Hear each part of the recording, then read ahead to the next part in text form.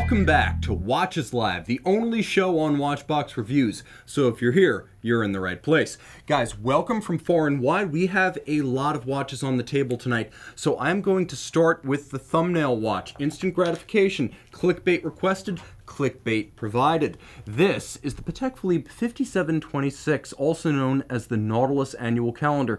This is a watch that bowed back in 2010, and if you want to get your Patek Philippe Annual Calendar action 120 meters water resistant, this is the way to go. It's everything the conventional Nautilus is. As you can see, the lines of the case, unlike the chronograph variant, are in no ways altered by the actuators for the annual calendar. The dial is a sensational gradient gray, so it's a metallic gradient, almost silver at the center, almost black at its edge, all applique white gold indices, and there's a lovely bilateral symmetry to it. You can split it from 12 to 6, and it's perfectly symmetrical from side to side. Now I'm going to throw this one on the wrist, and I have to say, all things considered, this is a watch that remains perfectly cuffable despite its complexity. Automatic winding, annual calendar, you adjust it once in the jump from February to March, and it is a lovable thing. These watches, make no mistake, are marked up ridiculously on secondary markets. Wait lists are ridiculous, but when you get to the heart of the matter, what is the product and is it fun? The answer is yes.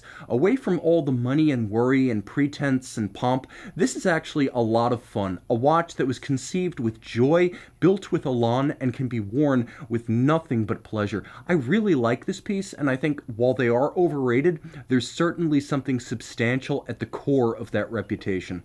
Jumping into our chat box. By the way, guys, that watch is 40.5 millimeters in diameter on my 16 centimeter circumference wrist. We've got Dr. Phaedrus joining from the Philly area. We've got Simon Holt joining from torrential rains in Hollywood, Northern Ireland. We've got Karsten Lund joining from Denmark. Russell 996 from the UK. We got Turkey Vulture. I don't know where he's from. Monsignor P. We've got Prince Wynn joining, and we've got Aaron Murphy from Branson, Missouri. All right, we've got the heartland of the U.S. in here, and Eric Cecil from New York City. Darren P. from Lansdale, Pennsylvania, another one of my locals, and Flaviu H. joining from Romania. Thank you for staying up late in Europe. All right, let's jump into a watch that is an interesting setup for the watch that will follow. We know the old 41 millimeter Bond Seamaster well from Omega. The 41 bowed back in 1993, and it has been a long-serving and successful design. Well, this is a, don't laugh, limited edition of 11,007 pieces from 2012. It was actually intended to mark 50 years of James Bond movies, and it's a lovely piece. While it's not limited in any conventional sense, it does feel special, and it is a lot of fun. You can see the black lacquered dial with the 007 motif repeating, and then you can see that there is, of course, a 50 in the ceramic insert of the bezel, so you've got that wonderful mark of half a century since Ursula Andress walked out of the surf. The watch is the 41 in stainless steel, and it's got quite a bit of James Bond imagery, right down to a rare semi-display caseback on the previous generation Seamasters. You can see the bullet motif, the rifling from the intro to every James Bond movie, and then you can see at center the rotor pivot of caliber 2507. Get it? It's a fun piece too. Still fully functional as a dive watch. It has the fold-out dive extension. It has the helium escape valve that James Bond once memorably used as a grenade. And of course the watch is a lovely and rather discreet James Bond tribute. When you take it a few paces back, it's tough to note this is anything other than a Seamaster. Now let's talk about what came afterwards. Last year, the 25th anniversary Seamaster, 1 millimeter larger. What returned? The much-loved Omega Wave dial. Now made of ceramic, the dial is remarkably lustrous, glossy. It won't oxidize, tarnish, or fade with time. The bezel is red gold, Omega Sedna. What's different here? Well, it's 42 millimeters instead of 41. 50 millimeters lug-to-lug, 13.7 thick. You can see the watch wears easily on my wrist, and while I do recommend buying this watch on the bracelet, I also recommend getting the strap because this is the most comfort you will ever enjoy from a dive watch. The strap on this watch is phenomenal, and even if you have the bracelet for value, buy the strap for comfort. This is a lot of fun to wear. And of course, now we have full display casebacks on our Seamaster Diver 300s. 55-hour coaxial chronometer caliber 8800. Good looking Arabesque Cote de Genève blackened screws. Let's jump back into the chat box, see who's here.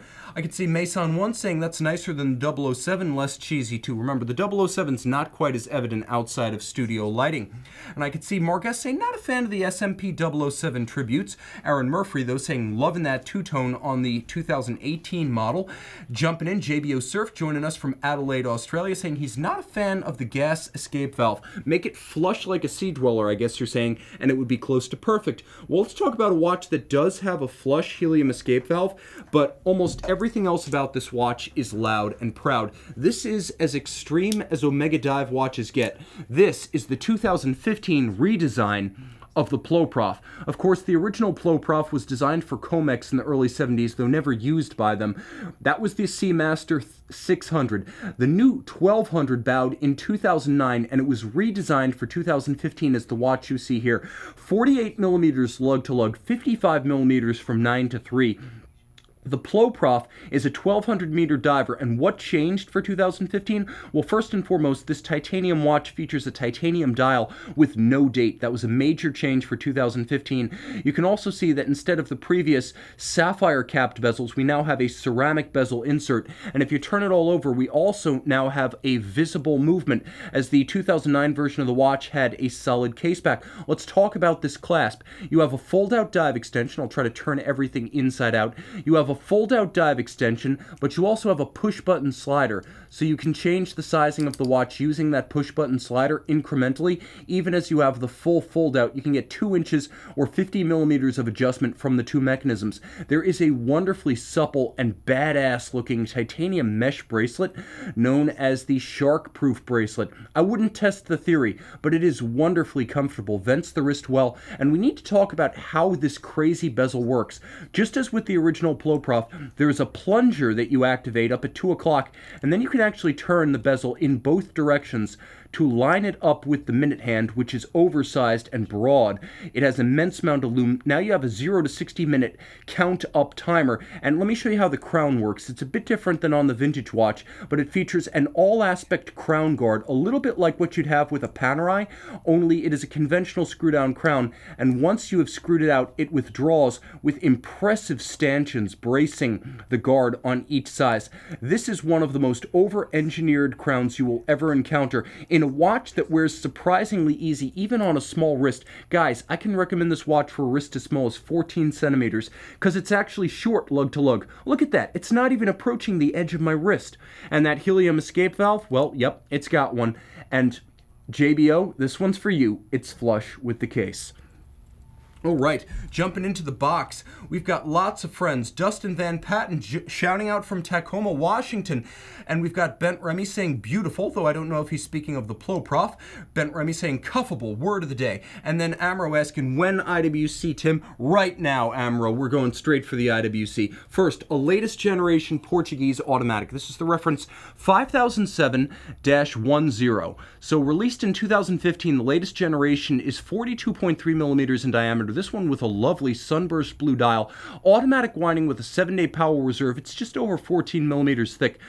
50.3 millimeters lug to lug. So you can see this watch has no issues on my 16 centimeter circumference wrist. Look at the dial. At 9 o'clock, you've got a constant seconds. At 3 o'clock, you've got that power reserve. Turn it all over. IWC manufacturer caliber 52010. 7-day power reserve. Note the now ceramic Peloton pawl-based winding system. Why ceramic? Reduced wear, and it doesn't need lubrication, so it doesn't create dirt on the movement. Free sprung balance with an overcoil hairspring, now beating at 4 hertz, not 3, an upgrade over the previous version of the watch, but the real upgrade for the 52000 series is the addition of a second mainspring barrel, so the watch neither runs fast when fully wound, nor slow when almost discharged. This is the major upgrade for the 50000 series, and the one you want if you want your big pilot or your Portuguese auto to keep chronometer grade time. This was the single biggest technical upgrade since this movement bowed in 2000 as the reference 5000, and it's still one of the biggest automatic movements in the world with a diameter of over 36 millimeters, uncased. Very impressive stuff. Amro, I'm up in the ante with IWC. How much am I up in the ante? Well, I am giving you a minute repeater. Let's enjoy. the IWC 3770 Grand Complication.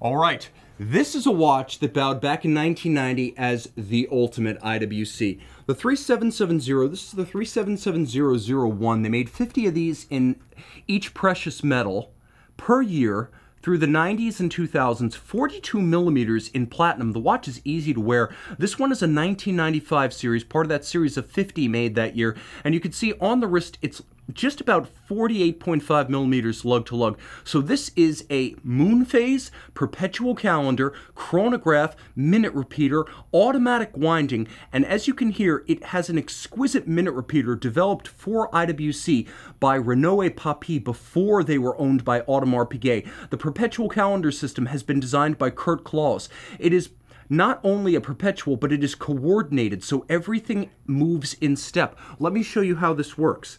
You don't have to look up the moon phase, the day, or the date. With this perpetual calendar system, the watch is able to upgrade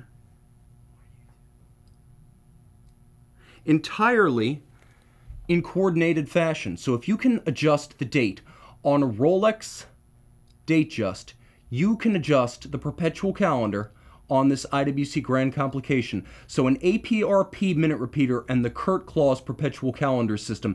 It is an opus, and believe it or not, let me move the minute hand out of the way. It features an aventurine moon phase disc. As good as it gets, this watch for under $100,000 is one of the best buys in high horology. And it's got a tank tough Valjoux 7750 as the basis for IWC caliber 79091.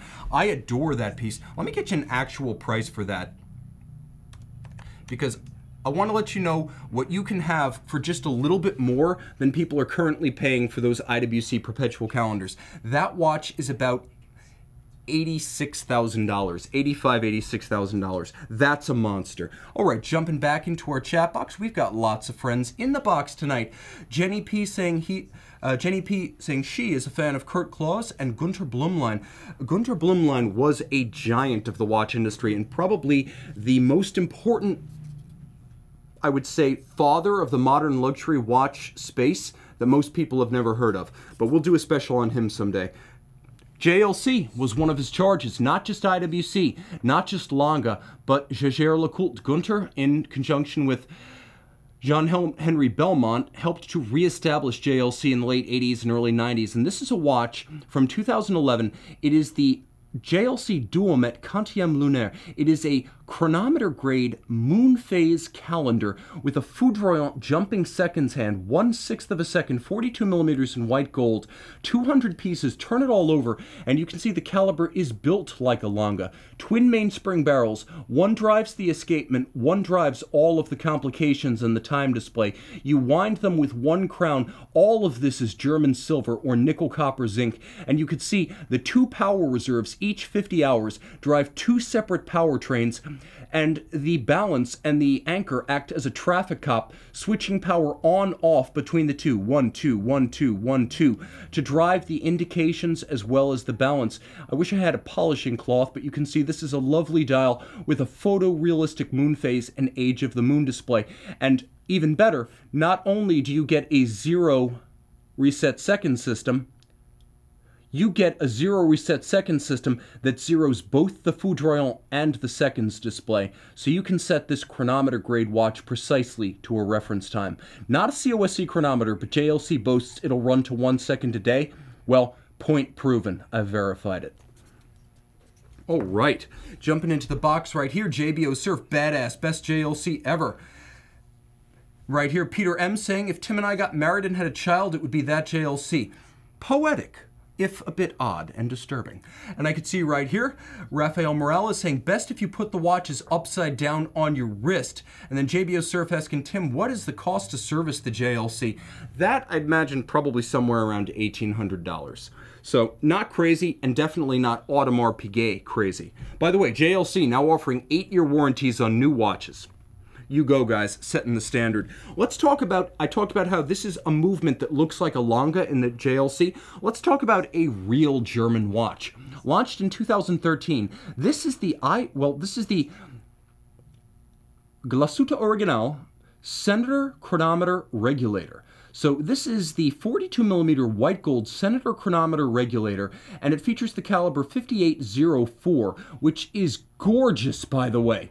German stripes, jewel set in chaton fixed by blued screws, a double spiral graining on one of the ratchet wheels, and you can see the second one open worked to show you the planetary system. Look at the engine turning on the base plate, the mirrored anglage on the edge of the 3/4 plate, and the freehand engraving on the half bridge. Guys, can we get super close? I'll hold it straight. This is a watch that is designed to be beautiful, but it's also a German certified chronometer. SLME LMET, a fully cased up ISO 3159 based chronometer test administered in Germany, and this watch receives a certificate from the German authorities. It has a matte grained dial, which is actually composed of lacquer. It's a matte application of lacquer, not something you see often. Seconds, minutes, hours. There's an AM/PM aperture in the hours display. There's a power reserve at 9 o'clock and a double-digit date over at 3. Let me show you the coolest zero reset on the table. Yes, including the JLC. This one zeros both the seconds and the minutes. The minutes adjust in detent increments, so always precisely 1 minute forward or backwards, so you can easily set this watch against a reference. It is beautiful, artistically and intellectually. Let's throw it on the wrist. This is a wonderful watch, and I would take pride if this were my only watch. I would feel fulfilled. Easy to wear on a 16cm circumference wrist. The short and tightly downturned lugs make this one easy to accommodate. And it is beautiful. So achingly beautiful. Jumping into the box, I can see some folks are saying, Fenimore, ha, Tim, I bought a Zin 104G. Good on you. That's a lovely piece. I'm a big fan. And then Christopher G, does a German watch want to hurt you a bit? No, the Germans are actually quite a good deal of fun, and you know because they make such beautiful things, as exemplified by the table tonight. And if you don't have a lot of money for your cheerful German watch, I have a cheerful German watch that does not cost a lot of money, retailing for just around $1,400 new. This is the 2017 Zin 556IB. I for improved and B for blue. Applique indices, no date dial, 3 hands, all you need. 38.5mm in stainless steel. How over-engineered is this watch? Take a look. The removable links are fixed by hex screws. The milled, not stamped clasp on a 3-hand watch that's not a diver. It includes a fold-out, machined dive extension. How excessive is that? But lusciously so. Everything about this watch, right down to the fact that they give you an upgraded top or chronometer grade 2824, makes this a wonderful example of a German watch that doesn't only want to meet you halfway, it wants to offer you the finest things in life at an accessible price.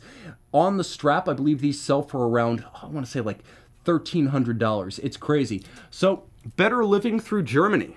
You've seen it in the form of the chronometer regulator, and now you see it on my wrist. 38.5mm, 11mm thick. It's not a gentle giant, quite the opposite. It's gentle, discreet.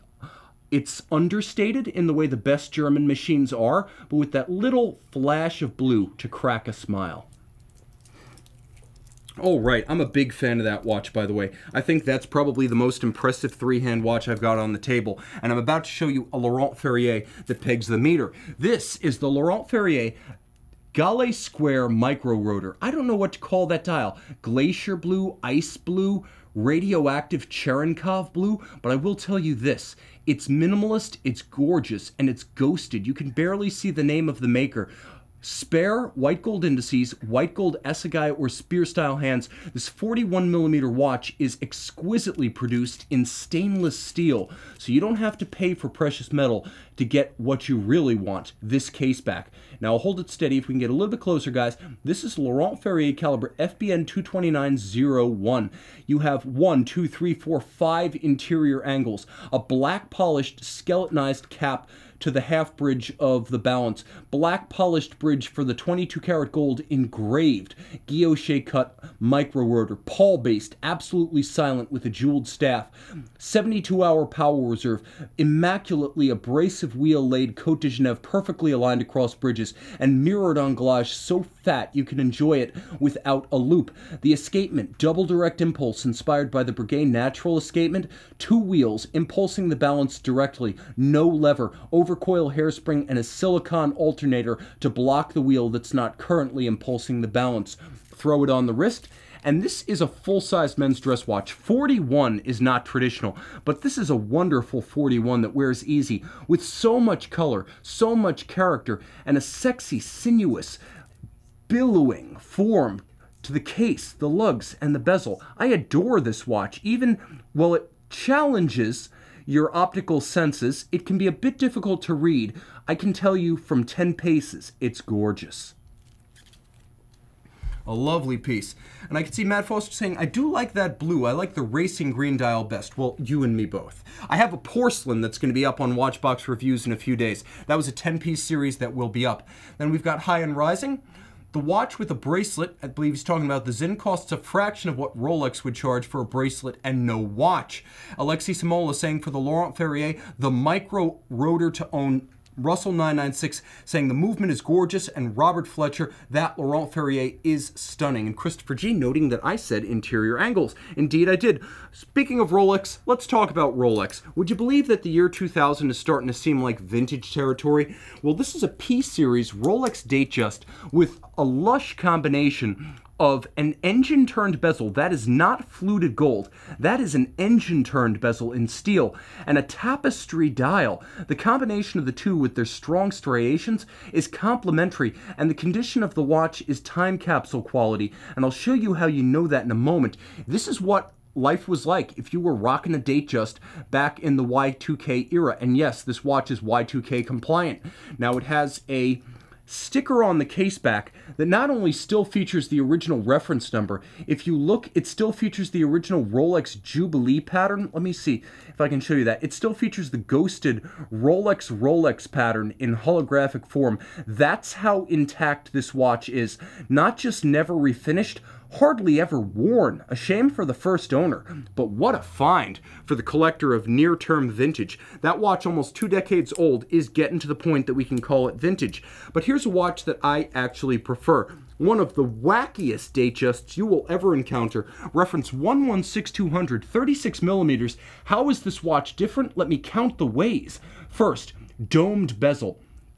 Second, lavender, radially arrayed Arabic numerals. Let me show you this watch properly oriented so you can see how different that radial array of numerals looks. You can see from the inverted 5, 6, 7 just how different that pattern is as opposed to erect numerals that flip at the bottom half of the dial. Look at that lavender. That's super luminova. It's lavender super luminova, so these glow blue-purple and the hands with regular luminova glow green. This is a wacky watch from Rolex. Look at that cross-hatching cut to the dial, and it continues outboard. The seconds hatching is actually a continuation of the center dial. So you have satin finished hour track, you have cross hatching outboard, cross hatching inboard, 2 different colors of luminova, and a domed bezel. I adore this Datejust. If you want a Rolex that gives you the one thing most subs, Daytonas, and GMTs cannot, get this watch. Get individuality. Get a unique watch you will never see again in a Rolex case. How often can you say a Rolex lets you be different? This one does. Caliber 31-35 inside. Let me throw it on the wrist one more time. 36 millimeters, and that's just about a perfect size for me. I like the look, I like the feel. With the oyster case, it looks more like a 38. It's a big, broad case profile. Okay, jumping into the box, we got a lot of folks tonight. Question from Ryan Jones. Are the numerals numed? Yes. The numerals are loomed, and they are loomed kind of purple-blue, but the hands are green, and it is a very striking effect. Subscribe to this channel, by the way, if you haven't, and join me at Tim_Mosso on Instagram so you can see my 1-minute videos of all of these watches posting over the next couple of days, because I post nothing but video reviews, 1-minute video reviews on Tim_Mosso on Instagram. And we got BKR421 saying, I like the tuxedo dial ones. You don't see many of those either. That's a fact. Here's an interesting watch. A wacky watch in its own way. This is the Hodinkee IWC Pilot's Watch Mark 18 limited edition of 500 pieces. It's ceratanium, so the case core is titanium, but the outside is ceramic, so it can't shatter or fracture like ceramic can, but it also won't scratch like titanium can. Now the watch is 39 millimeters, and as you can see, this reference 32481 is an interesting no-date take. It's actually a tribute to a IWC ceramic chronograph from the 90s, the reference 3705. You wouldn't necessarily know that, but it's a wonderful tribute to the Mark series, even if you don't get the chronograph reference. It has a lovely dial with a sort of crosshair form, 3, 12, 6, and 9, and I do like the contrasting loom. I'm not a fan of Fotina, but here it works. Not as Fotina, but as a color contrast. A lovely piece, and again, one of 500 made for this year. Here's a watch you hardly ever see, because we hardly ever talk about high-end Chopard. This watch, the Chopard Lunar 1 in white gold, 43 millimeters, a 250-piece limited edition from 2005, a moon phase and a perpetual calendar. The watch is unusual in that it is both a COSC certified Swiss chronometer and it bears the Geneva hallmark, the Poinçon de Genève. So it is a double certification, Geneva hallmark and chronometer. Micro rotor automatic, 22 karat gold, 2 stacked barrels, 65-hour power reserve. You can see black polished swan's neck fine adjustment, immaculate Côte de Genève, engine turned perlage, engraved micro rotor, mirrored anglage along all bridges, and mirrored jewel and screw countersinks, all screws with black polished heads and chamfered slots. And this is a watch you can pick up for under 20 grand pre-owned. Look, you don't need a Nautilus. You don't need a GMT Master. You don't need a Daytona. You don't need any luxury watch. But when it's your hard-earned cash, why not get the most watch for your money?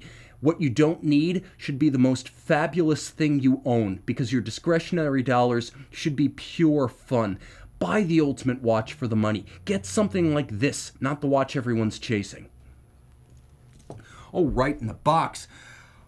M. Edmund saying, Carl Frederick Schäufele approved. That is a fact. And Alexei Samola of Finland. Wow, handsome LUC. Robert Farrago, not necessarily a fan. Are you the actual Robert Farrago? Okay, and then we've got right here, Thomas Burnett saying, Fotina looks great on the Railmaster, not necessarily the Hodinkee. Timekeeper saying that Chopard is a watch lover's watch. And then Freddie Turner, Chopard L.U., a second-hand buy only, but a beauty. I'd agree with that on both counts. A beauty and a great second-hand buy. Now here's another great second-hand buy. This is a recent Reverso, the JLC Reverso Classic Large. 45.5 millimeters from lug to lug, 8.8 millimeters thick, 27.5 from 9 to 3.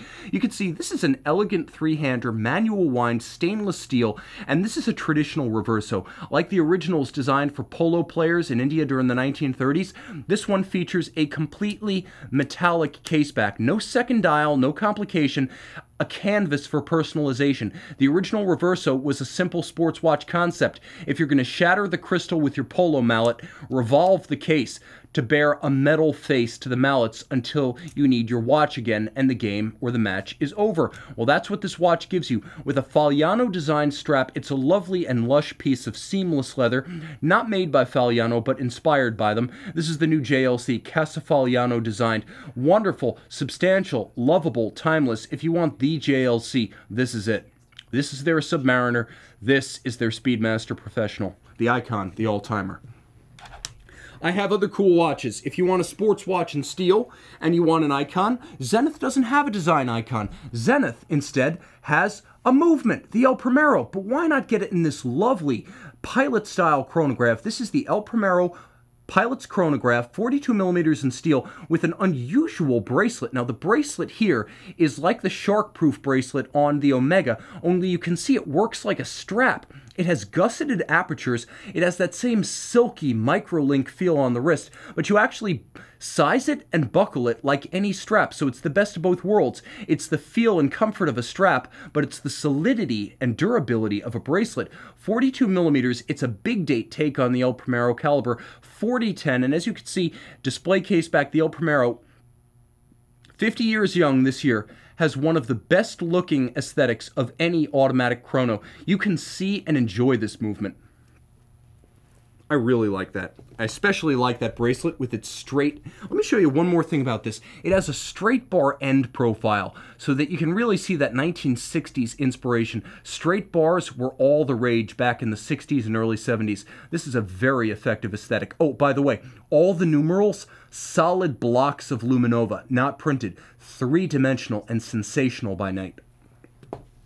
Also a telemeter dial. JBO Surf saying, better get that shark-proof strap. I always wonder why they call it that, right? You're going to get attacked by a shark, eaten alive, what's left? Your wrist. Nice job, Omega. And right here, Brick Lane asking, any P on the table tonight? No, nothing on the table tonight. Juan almost asking how much...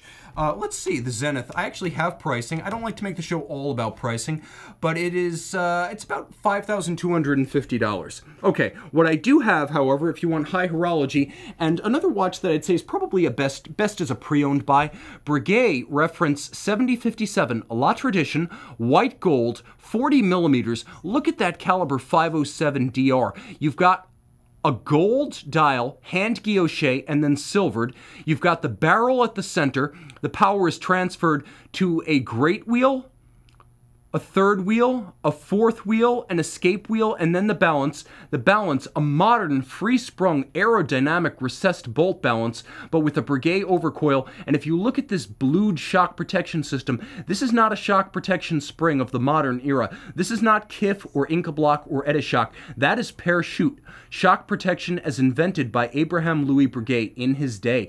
Power reserve indicator for the 50-hour power reserve. Turn it all over. There's a second power reserve indicator, and you can see the mechanism that drives the indicator on the case back. A lovely watch, and probably one of the most underrated dress watches you can buy. Immaculately hand-finished, albeit in an anachronistic frosted style. This is a wonderful and underrated dress watch of our era. And if Breguet has an icon other than the Type 20 pilot's watch, it's got to be this. All right, jumping back to the box and my friends from Far Flung. Right here we have Matt Foster saying, I do like this Breguet even in the white gold. And then Graham C saying, Breguet just taking it easy with that one. I like it. I'm a big fan. Honestly, I think that's an underrated watch. And I think an underrated brand and a wonderful basis for talking about sports alternatives to the common culprits.